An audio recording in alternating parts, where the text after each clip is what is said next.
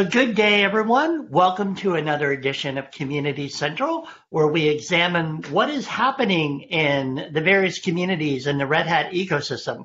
My name is Brian Prophet. I am with the Red Hat Open Source Program Office, and we will be getting started with our presentation momentarily from our guest this week. But before I do, the usual housekeeping notes.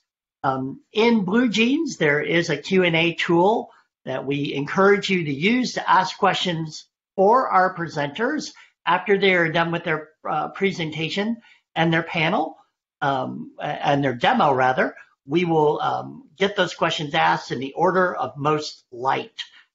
So be sure to get your questions in, and we will go over those towards the end of the session. So housekeeping out of the way, I'm very pleased to announce members of the Red Hat Advanced Cluster Management team. They are here today to talk to us about open cluster management, what it is, how it works, and how we can all benefit from that. So, gentlemen, good day. Thank you for joining us. Absolutely. Thank you so much, Brian, for having us. We're excited to have the opportunity to talk to the community. Okay, so Michael Elder, get us started, and we'll be looking forward to hearing what you got. Absolutely. So, hi everyone, my name is Michael. I'm joined today by Mike and Gurney.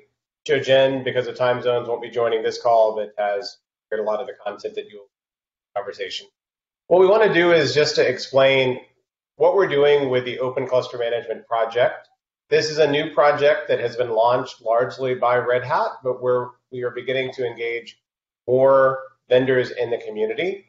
We may talk a little bit more about which vendors in just a minute, but ultimately we are preparing this as something that we can propose as a project, as a way to engage a broader multi-vendor community effort to simplify the problem of managing many clusters.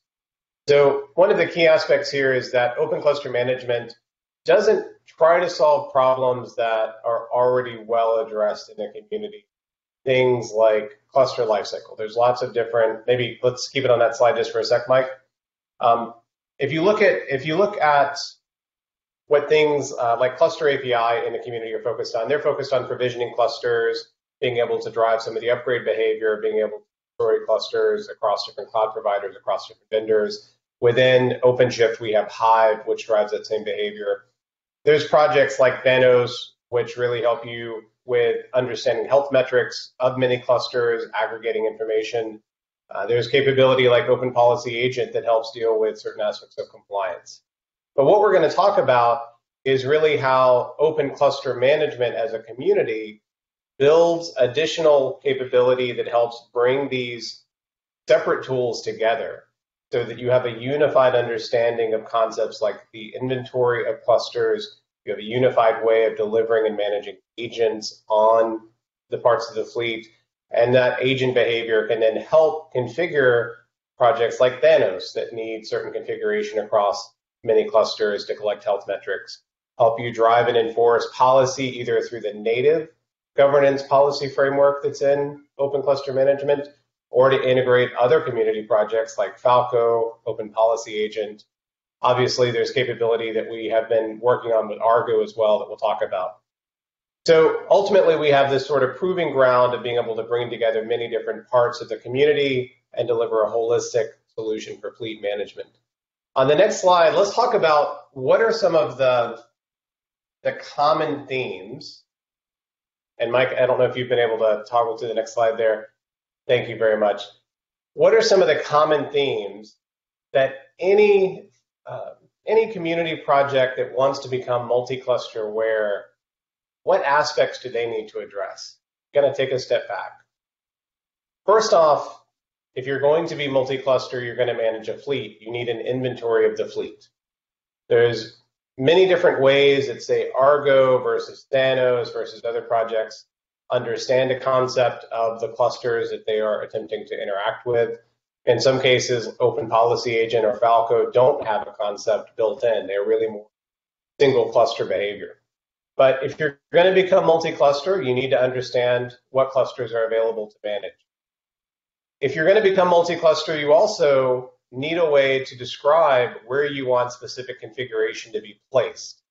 In the community, past projects like Kube Federation have focused early on, or largely on, concepts like federating a deployment, federating services, etc.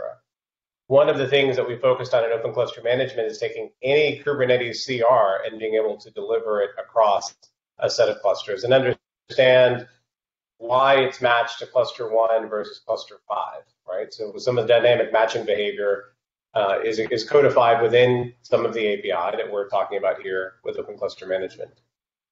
Once you decide where you want to put something in the fleet, you also then need a way to deliver and continuously reconcile pushing configurations to the fleet. Now, sometimes this is a purely GitOps conversation where I want content in a Git repo to be delivered out to a particular cluster. And there is a native GitOps application delivery and policy delivery capability that's in open cluster management. We've begun doing quite a bit of work to integrate Argo to make that a more seamless experience and leverage OpenShift GitOps as a provider. But here, when we talk about this API called manifest work, there's often behavior that we want to program. We want to be able to create a multi-cluster aware orchestrator that can programmatically describe the configuration that needs to be sent to each of the different clusters in the environment. And then if I'm going to have any kind of multi-cluster fleet capability, I need a way to think about role-based access control. And that concept really is about, I have 3 teams, 1, 2, and 3. They each have access to only clusters that are related to their day-to-day activity. And if they describe a change that they want rolled out because of an application change or a policy change, I don't want them crossing streams. I don't want them actually impacting or stepping on each other or their subset of the fleet. So these are sort of 4 principles that we believe are critical for multi-cluster. Each of the API in the red boxes, manage cluster, placement, manifest work, manage cluster set, these are some of the API that are, not all of it, but some of the API that are critical in the cluster management community. And inside of that box, for examples like Thanos Submariner or Submariner, depending on your preferred pronunciation, these are examples where in our supported offering, we have created a multi-cluster operator that helps you simplify provisioning Submariner across a set of clusters so that they can interconnect their networking layer. We have created a multi-cluster operator that can deploy a Thanos data store on a control hub and then ultimately link back the clusters that are in the fleet so that their in-cluster Prometheus is sharing the correct data. We've built examples that syndicate desired policy for Open Policy Agent or Falco so that it's managed at a fleet-wide level as opposed to on a cluster-by-cluster basis. And with Argo, not only have we orchestrated the distribution of Argo if you want to manage Argo in each of the individual clusters, we are also working in the Argo community to help it adopt concepts like the placement behavior in a generic way. So the Argo project in the community can leverage concepts like the cluster inventory, cluster placement, cluster role-based access control from open cluster management, right? So these 2 communities becoming bridged together. So these are sort of the core principles that we're ultimately going to talk about. Everything else that we're going to say is just coming back and referencing some of these basic ideas under the covers. Let's flip to the next slide. So, and for this, it's got a little animation, Mike, if you just want to click through until it fills itself out. Basically, when we think about the architecture, we use a hub and spoke architecture within open cluster management. You've got the hub cluster ultimately running an operator, a set of API services, a set of CRs. And then whenever I have a managed cluster, I've got an agent that's deployed on it. That agent is also operator driven and allows us to describe how we want that cluster to be configured. We can report basic health information back to the hub and do all the wonderful things that we're going to talk about in more detail. But this is the basic architecture, a core hub. Today, open cluster management and the supported offering, Red Hat Advanced Cluster Management for Kubernetes, these are primarily supported on OpenShift. But on the next slide, while the hub is largely restricted to OpenShift, the managed clusters can support other forms of Kubernetes. So we can provision OpenShift through Hive.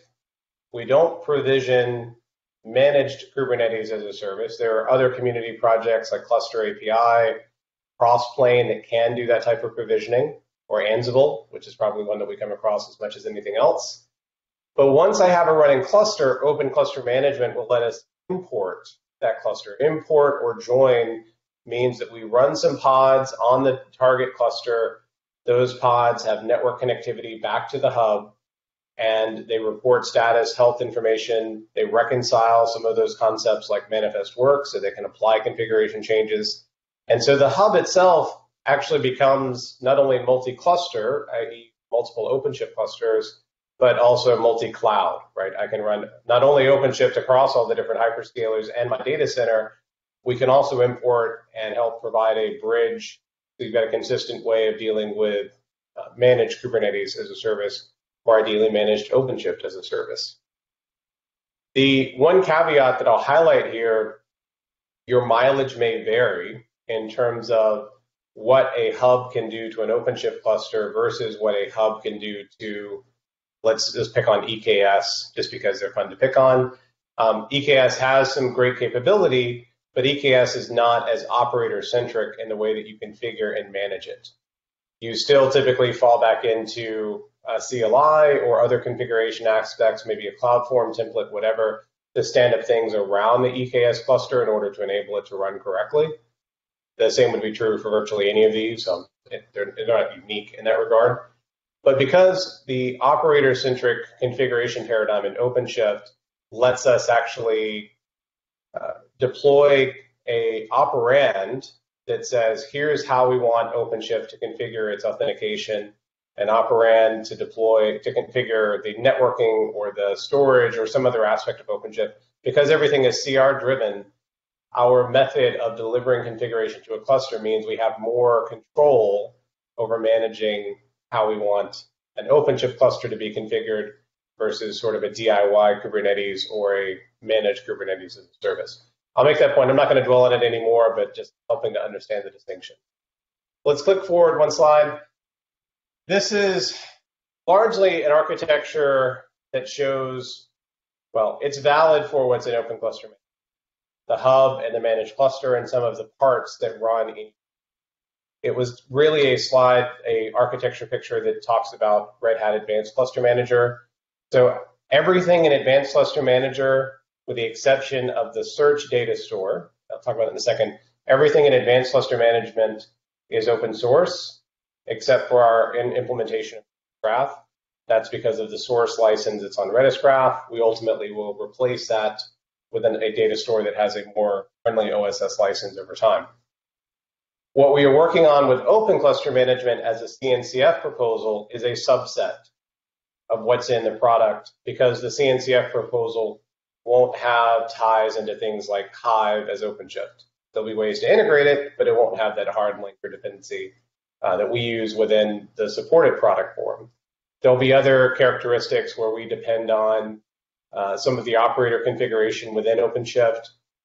Those are aspects that won't necessarily be in the CNCF submission. So when I talk about the projects, everything here is open source, and there's a kernel that we think is very multi-vendor, very multi-Kubernetes, that has broad interest. We have a vendor, a community contributor within Ant Financial, who already deployed Open Cluster Management in production and used it to run their system, completely independent of the Red Hat ecosystem in that case. But the key point here is that you've got this foundation of Open Cluster Management, and we've got these sort of pillars, and you see these white boxes in that big red box: cluster lifecycle, application lifecycle, governance, risk and compliance, and observability. A little dated. We should have another one here. The newer version of this picture will show networking because of Submariner. But we're going to talk about, we're going to kind of just go down to the core layer of Open Cluster Management. Mike is going to take us through an example demonstration of how to use just the basic community parts. And then from there, we are going to talk about how placement and some of these other API that we said the name, but we didn't really explain what they did. And then we'll continue to push through. We'll kind of manage our time a little bit here, but we want to highlight some of the ties that we leverage within advanced cluster management and how we kind of bring all the parts together. With that, Mike, if you are ready, I would poke you maybe to bump your font a little bit if you can in your terminal windows, and then take it away when you're ready.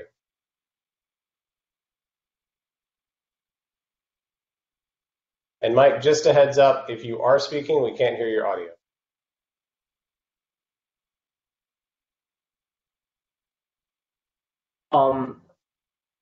Got it. Now I'm gonna demo to show how you can bootstrap a multi-cluster control plane that, as Michael described, the hub cluster, and then import another cluster into the hub cluster that we call the managed cluster. So I have two kind clusters here set up locally.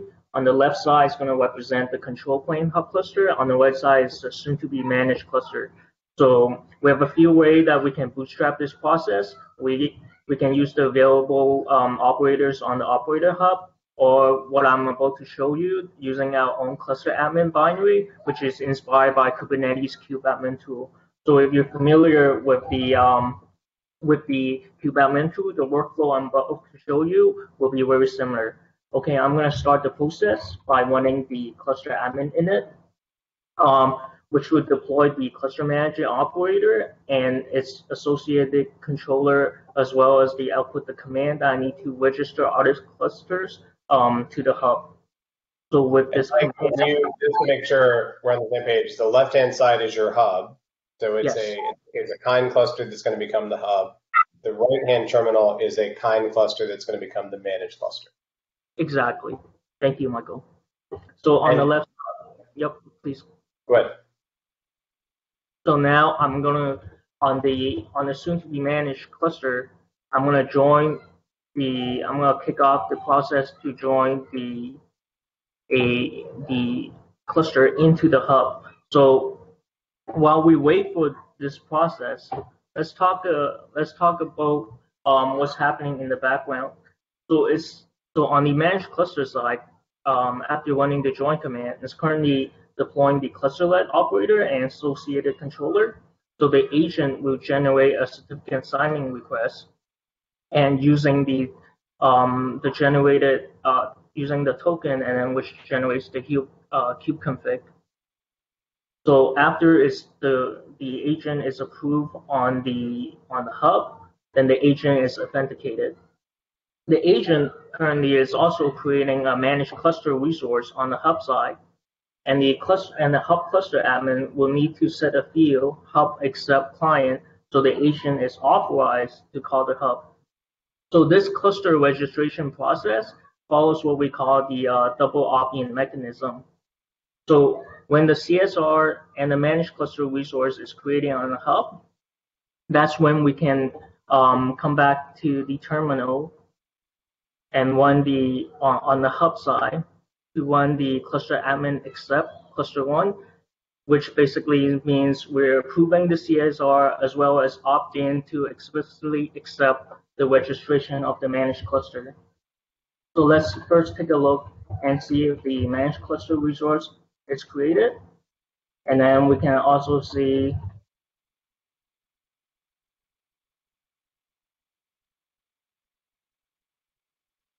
the certificate is here, but it's in pending condition and not approved. So as soon as I use the accept command, this will finalize the registration and bring the managed cluster under the hub's control.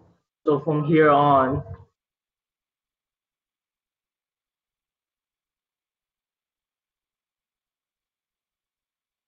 here are the list of APIs that are available at your disposal on the hub cluster, as what Michael described, the manifest work, the placements, the managed cluster set that really allows you to develop a solution with the multi-cluster capability, or enhance your solution using these APIs with the multi-cluster capability.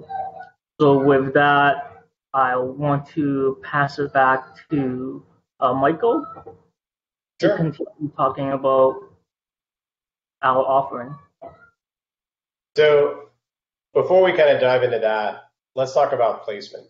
So what you just saw with very simple, very straightforward commands was effectively now enabling what you saw on the right terminal, a running cluster being linked now to a hub and eligible to accept application, configurations, whatever.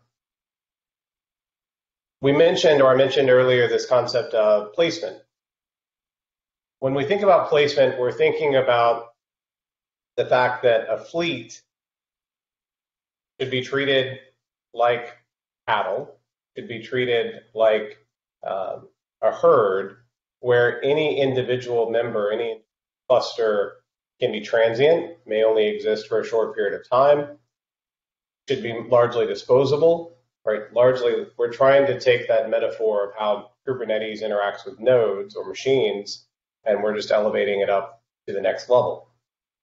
So then if I think about configuring a new cluster that I use because of a CI/CD canary process, that I use for my development team to write code, that I use for doing quality assurance or quality engineering testing. These are clusters that may not live very long. So we think about the fleet as a set of API objects, those managed cluster API objects, that we can actually tag or label like anything in Kubernetes. And we define this concept of placement that can describe a set of conditions that ultimately are matched to a specific physical set of current clusters. So that might be clusters, I might have 100 clusters total, and my placement rule picks 3 of them, or picks 10 of them, or picks all 100 of them, if I have that appropriate scope of permissions. Do I have access at my user with my role bindings, cluster role bindings? Do I have permissions to access all of them? And if I do, then my placement rule, my actual API object, will generate a set of placement decisions that lists all of the matching clusters. So what this means is that if I am a project like Argo or Kubevela or any of the others that we've alluded to, I can leverage this API to make a decision about how I want my configuration. For Argo and Kubevela, these are both application models. That allows them to say, I want my application to be deployed on any cluster that matches the placement. If a new cluster joins and dynamically matches the configuration, it will also receive that desired configuration, that desired state.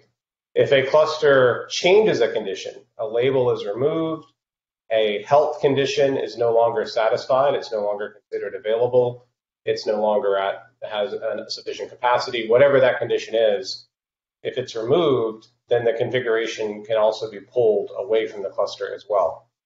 This might happen if I had maybe 3 clusters that are spread across regions, and one cluster in one region experiences a catastrophic region failure. It's no longer eligible, but the placement rule needs at least clusters because of what's described in the API, and then we'll pick another cluster in another region that matches, and we'll roll out the application with the desired configuration there. The placement rules, again, are this building block that any project can consume. So I've talked about Argo primarily because it's one that we've done this with. So if you look in the Argo community, you look at the concept of application set. There are members of our team that are working with members in the community to extend the application set idea to understand placement. And they're doing that through a Kubernetes concept called duck types. I'm going to hand wave here. I'm not going to go into detail about what that is, but the net is that it allows Argo to leverage capability from Open Cluster Management. All right, let's step forward. So, Mike, I don't know, did you want to cover any part of the app, or do you want me to just keep talking? Michael, could you keep continuing, or I can cover it as well? It's up to you. It's okay. I'll push forward for a couple of slides. I'm not going to cover all of it in detail. I want to kind of hit the highlights, and then we'll come back and drill in more if we need more time. So I've talked about the concept of Argo and Kubevela as community projects. Within Open Cluster Management, there's already this concept of application that's based on the SIG application API object. it leverages, and you can kind of see this in the picture, you'll see a little red circle called placements. And then in that list, that flyout window, you'll see this concept of the clusters that were matched by the placement rule. So this application selects 3 clusters to deploy the app, and each of those clusters meet whatever the conditions are. And then the clusterlet, that agent that we saw join the hub, additionally has a concept of add-ons, which I think we'll talk about here in just a moment. But the add-on behavior allows us to plug in things like application-specific behavior, and that's now picking up and deploying the application parts to each of those 3 clusters. And so from that center blue circle in the middle, I can see concepts like route, deployment, replica set. Those are just your standard Kubernetes API objects that have been delivered and are being reconciled and managed on each of those target clusters that are matched by the placement rule. Next slide. So Argo has clearly had dramatic support within the open community. Red Hat has delivered a supported offering around Argo. And we wanted to enable integration because the concept of cluster in Argo, you have one of 3 deployment models. I can either deploy Argo in a namespace, I could deploy Argo at a cluster, or I could deploy it where it's managing other clusters from that control cluster. So we wanted to make it easy to use any one of those 3 models. And in this case, ACM can actually deploy Argo. You can also have Argo deploy ACM. To some extent, that depends on your use case and what you want to do to bootstrap the system. But you might have ACM bootstrap Argo if you actually want Argo deployed in each of the target clusters. So if we go back just one slide, and then we'll hit this one. So what you're doing there is you're defining within a hub cluster, you're defining some objects that are these application objects in Argo. And the application objects are referencing Git repositories, one or more application objects referencing one or more Git repositories. And then Argo CD can deliver configuration down. Now, let's talk about, and that's the next slide here. I can either deploy the Argo, the OpenShift GitOps capability in my control cluster, and then what we would end up doing is that integration between Argo's application set and the open cluster management concept of placement rule. Instead of Argo simply understanding a cluster as a kube config that it's making a remote API call with one user identity, we actually can have it understand the concept of cluster from ACM or from open cluster management. And it's only going to be able to see the clusters that that particular user has access to. So if I'm really trying to roll this out to a larger team, the role-based access control that we can insert because of open cluster management benefits teams that want to use Argo with greater scale. And so in this model, Argo is running on the same hub cluster and pushing configuration down. On the next slide, here we flipped the model a little bit. Got a hub cluster, which is delivering a Argo configuration. So the operator for Argo is running on those remote managed clusters.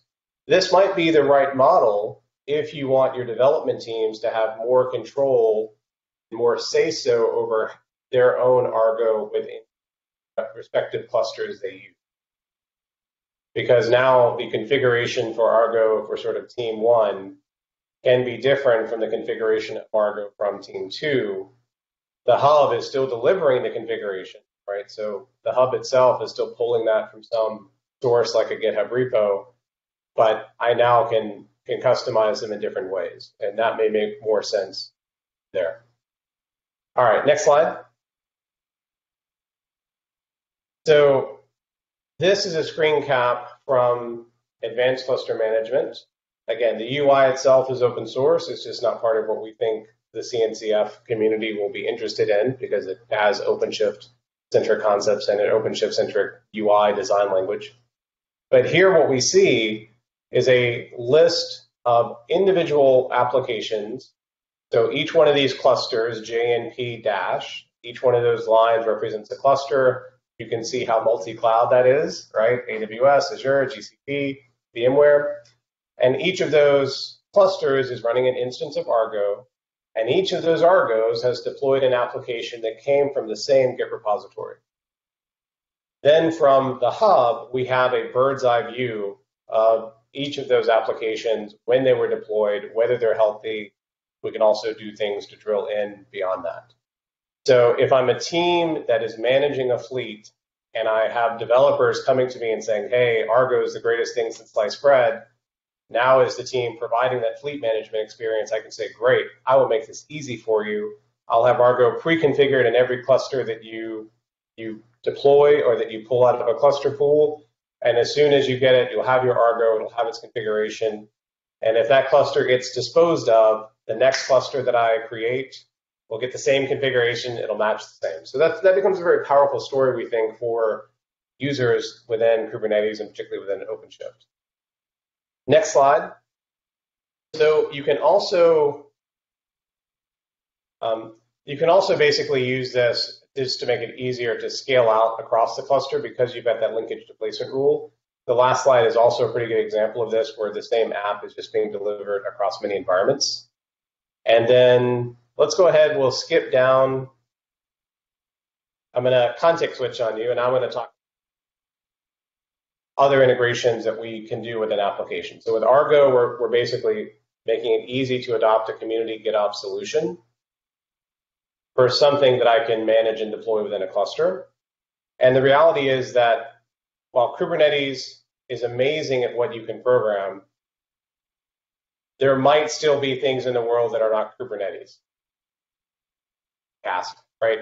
The reality is there's still a lot of systems that are involved, bare metal machines, virtual machines, network devices, cloud API that don't have appropriate operators, things that live off of the Kubernetes cluster. There's also a very broad and vibrant community around Ansible. We wanted to actually do work to make these things easy. Both if I'm an Ansible administrator and I'm actually trying to make it easier for my teams to adopt Kubernetes, adopt OpenShift, adopt cluster management, cluster orchestration, well, I've got to address how do I fit this new technology in with my existing ecosystem, where I have to insert behavior into F5 load balancers, where I have to insert behavior into CMDB, where I have to open a ServiceNow ticket for every change that goes into the system because I still have people that believe in ITIL, which may be great. Like, I'm not saying that to be negative on it, but for whatever reason, some orgs have it, some orgs don't. So in this integration flow, we can take that same concept of application that you saw. In fact, the diagram that we had on the earlier slide had two little circles called Ansible jobs. And you'll see that represented here. There's a resource called a Ansible job. This could be a Kubernetes job as well, but for the sake of argument. And that job helps us deliver and deploy to make an API call that invokes Ansible to run a playbook. And that playbook then can configure things around the cluster. So what we're after is a fully automated release chain that allows us to continuously reconcile behavior that whenever it gets out of sync. That's sort of Kubernetes' big value. But for these things that are more about occurring at discrete points in the lifecycle, like opening a ServiceNow ticket, like updating a load balancer once I roll the application into a new cluster, these are aspects where we can bring in Ansible playbooks and the breadth of Ansible resources to do that type of behavior as well. And so then if I'm someone who's trying to adopt clusters, adopt Kubernetes, we can make it easier for them to tie in the rest of that existing process. And over time, some of those things will become codified as operators, and they'll just get tied into that same maybe Argo CM GitOps flow. And then over time, some things may not. It may not make sense. You know, ServiceNow as a Kubernetes CR terrifies me. I don't know if it terrifies you, but it does me. So, okay, that's apps. Let me kind of watch my clock here. Let's talk about, at a high level, I'm going to hit two more concepts, and then I think The next concept I want to talk about is governance. So application configuration generally is I've got a bag OYAML, Kubernetes manifests, that I want to treat as a unit. I want to set a boundary that says this deployment, this service, these routes, these PVCs, all of these parts make up part of the same application. Yay. Governance, we typically see, comes out of another organizational pillar. Like if I look at an enterprise and I look at who's responsible for a separation of duties, governance typically spans all of the environment. It's not about sort of a boundary, it's about the entire environment. Now it might be scoped, right? So a little bit of hand waving here, but governance really is about delivering desired configuration, either auditing that it matches my technical controls. Typically this is tied to a data security standard. Typical data security standards like personal cardholder information, PCI, data security standard or PCI DSS. Data standards like HIPAA, which is big in the North America industry, healthcare information provider, AA, I don't know the acronym, but in any case, those types of data standards, whether it's about financial information, healthcare information, sensitive personal information, those things typically have a big document, right? This industry around compliance and audit regulation is still very manual, right? It's sort of what we did to deploy systems 12 years ago, pre-DevOps. And now we want to bring technology that helps that become more automated, more DevOps-centric, or DevSecOps, which is a concept and term that's been around since 2013, 2014, but maybe now the maturity of the market is finally starting to absorb what that means. In this case, all of the same primitives, the way that I use placements, the way that we deliver configuration to target clusters continues to apply. And now we brought an additional add-on that understands policy in a very specific way. There is a policy framework where I can create policy controllers that describe behavior around IAM, behavior around SSO, behavior around the CIS, Container Information Security Standards, using the built-in OpenShift CIS operator and delivering the desired configuration and profile across the entire fleet, and reflecting back when there's a problem that exists today, delivering network policies, delivering desired projects and their appropriate limit ranges or other conditions around them, delivering open policy agent configuration. So there's a whole palette, array of colors, array of things that I can push down to clusters, and I can drive that through governance and have a consistent way of delivering it and automating, both automating and auditing, and automating the auditing, if you will. If we go to the next slide, this is a screen cap again of the UI that's in the, again, open source, but probably not something that goes into CNCF. Here we're looking at governance risk as a reporting function, so I can see concepts like the data standard it's related to, the category, the relevant control. I can see whether there are violations. All of these examples, there is a policy collection repo that is in the community. I strongly encourage you to take a look at that. We can provide the link after as well. But there is a broad array of policies that you can apply through GitOps. You can fork that repo, apply it to your cluster fleet, and get the benefit of all of that content right away. On the next slide, we think about governance architecture. These are all of some of the moving, well, all of some. This represents the majority of the policy controller framework. So again, you'll see the same foundations of managed cluster to represent inventory, placement rule to represent matching it to a desired set within the fleet. But now you'll see additional things like the policy framework, which also has integrations with Ansible that are coming in an upcoming release. That'll be the 2.3 release. We are working within the community with SIG policy to help contribute feedback as a stakeholder for policy report, which is a new API kind. We're working to integrate and adopt that within the product itself, within Open Cluster Management and with the supported offering. There's capabilities that we've worked with other partners, like with IBM, around what's called Integrity Shield, which allows us to sign and validate configuration. So Kubernetes manifest, having a signature that is validated before we apply it to a managed cluster. There's integrations with observability that are coming in our 2.3 release as well. We've got open policy agents. So I'm listing off a lot of things, not to brag so much on the great work that the team has done, but just to highlight that this is not about just one dimension of one opinion about policy, but a way to amplify policy across a fleet and provide you a consistent way to deliver it and audit it. Let's go to the next slide. I'm not going to talk about this. It'll be in the slide deck. Integrity Shield is the concept here. It's really powerful, but I'll hand wave to encourage you to go take a look.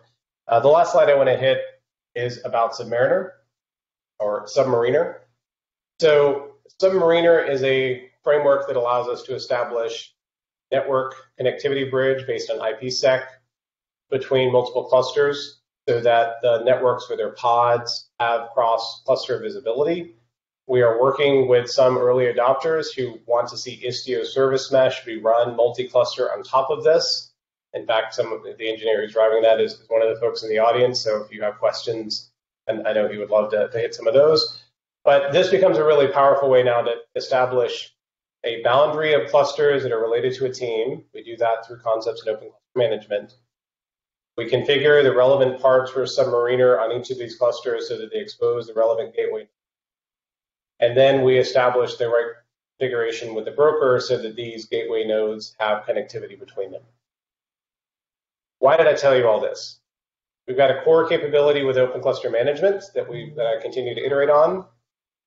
We've got examples of application, of governance, networking. I didn't get into depth on observability or Thanos. I didn't get into depth in some of the other areas.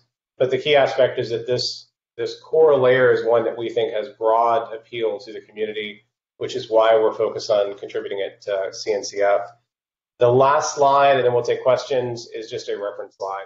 We'll leave this up. We'll make the slide deck available.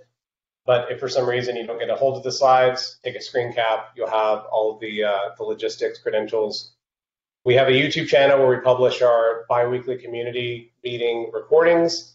I would strongly advocate and encourage you to come join the meetings. They're open. They're right before the time slot that we joined here, so 10:30 on Thursdays Eastern Time. Join the community.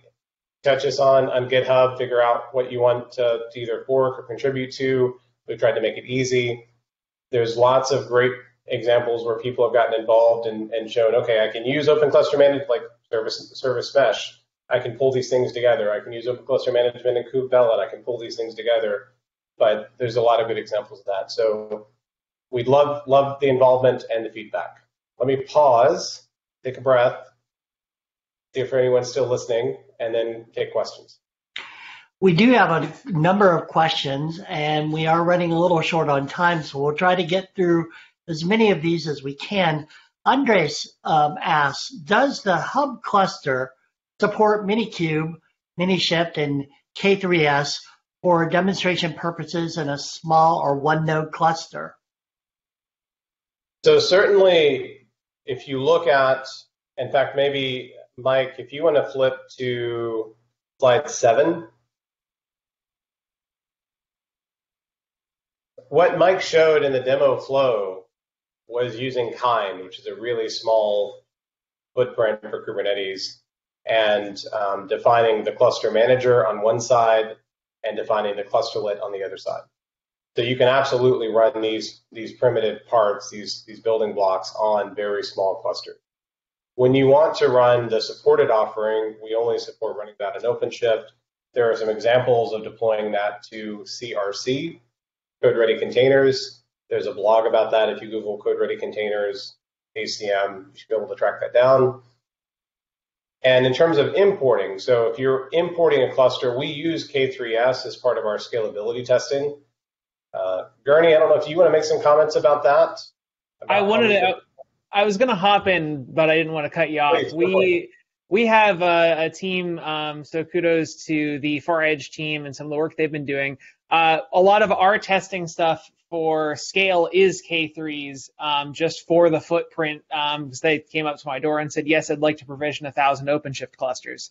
So we found another solution. We have about 1,000 or 2,000 scale tests that we've run on K3s with a standard OpenShift hub. So we have developers that use Kind for their PR builds, especially in the open source, because a lot of the single components in the open source want to work with Kubernetes, but the supported offerings only on OpenShift. So there's a lot of ways to get started. Okay. A related question from Luke. Could a company leverage this capability along with in-home single node clusters with things like nukes to provide local managed OCP to their associates? So certainly, I think that a lot of the community interest, a lot of the Red Hat customer interest are teams that have been deploying and managing clusters either by hand or through Ansible or some other automation. Terraform's really popular there too.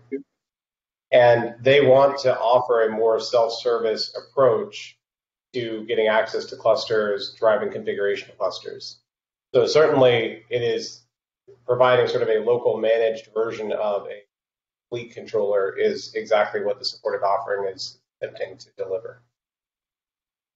Okay. Another question from Gareth. Do the cloud provider-based managed clusters require IPI, or can it be any OCP on the cloud provider? I saw Amazon, Microsoft, and Google, but Alibaba was missing from the list, even though Alibaba supports OCP. Just curious if it was left off due to incompatibility or some other reason. No, and if you want to pull up slide 5, Mike, just for reference with the team, we can provision through Hive IPI clusters, where you kind of see on that left-hand arc on this diagram. We can import what you see on the right-hand arc. We are working on supporting provisioning managed OpenShift. Hopefully that'll come before the end of this year, hand waving roadmaps aside, but that's something that we're working on. Alibaba is not listed because we don't do explicit quality engineering validation of it, but certainly there is no reason that OpenShift on any cloud provider, on any architecture, shouldn't be able to be imported and managed by the product. We've had some interaction, some desire support to run, to import manage Alibaba run OpenShift, so an OpenShift put on an Alibaba Cloud, AliCloud. I will highlight that one of our earliest active collaborators, adopters, contributors in the community is Ant Financial Group, obviously related to Alibaba, and they actually have used Open Cluster Management for their internal version, which they run in their data center. It's not necessarily cloud, but that becomes something it's a good validation point for us to recognize the general impact that it can have. Excellent. Okay. Another question from Mark, who asks, do you see product and project enhancements aligned with the explosion of standalone 5G? Very much so. So single node OpenShift, in fact, Gurney's already highlighted internal team name, we call it Far Edge. But this is a team that is specifically focused on making single node OpenShift very consumable, very easy to integrate. So within the supported offering, while Hive is the primary way that we provision clusters, there's new capability around assisted installer, which taps into Hive, but brings support to provision bare metal single node OpenShift. That's something that is in the supported offering. As you know, you can file a support case against Red Hat, and we will resolve your issue with the product. But certainly, using a hub cluster to manage a fleet of edge devices running OpenShift clusters is well within the bounds of both the community desire and the supported offering desire. Where we have really kind of looked to enable scalability, we expect that at that scale, a hub cluster, we validate, test, and support up to 1,000 managed clusters. And we expect that at a telecom 5G scale, where you're dealing with order of hundreds of thousands of clusters, you're going to have multiple hubs that are each dealing with a shard, a subset. And each of those hubs can be backed by the same configuration in GitHub or Object Store. So I don't have to go touch each of the, X number of hubs. I can still deliver configuration consistently across them. Okay. We are coming up on time, so we're going to get one last question that is related to the previous one from Pierre. How will this be deployed for edge sites that do not have permanent TCP/IP connections? Perhaps Scupper could be of assistance here. A great question. So we have focused our energy on the integration of submarines. There's different reasons behind it, but you could, in the community, deploy Scupper across a fleet. You could leverage these primitives to make the configuration of Scupper across multiple clusters easier. It just hasn't been a core focus for what we've done in the community today. The communication between the clusterlet and the hub can tolerate some, the fact that there is maybe intermittent latency. The clusterlet, we use a Kubernetes lease in order to understand whether it's ready. So there's a window of time that you can configure if you want to, if it's only checking in once a minute, once an hour, like that's something that you can manage that, and it will still consider the cluster available within whatever that range of time is. And if the cluster becomes completely detached from the hub, if it has policy configuration on it, it will continue to reconcile and enforce that locally, even if it can't reach the hub, but it won't receive any new configuration during that window where connectivity to the hub is lost. Good to know. So for those of you who still have questions, we will submit them to our guests and hopefully get the answers out on the YouTube and source pages where this recording will be. We will also post a link to the slides, which a lot of you have asked about because they were so informative. So with that, I'd like to thank our guests, Gurney, Michael, and Mike from the Red Hat Advanced Cluster Management team. Thank you all so much for coming in and explaining all these various projects and how they interconnect. Absolutely. Thank you so much, Brian, for having us. We enjoyed it. Excellent. Thank you. So with that, we will wrap up this edition of Community Central. We will officially be going on our hiatus. This is the end of season 7. Thank you all so much for being a part of Community Central today and in previous sessions. We certainly do appreciate all the participation. We will see you later this summer. Until then, be safe and be well.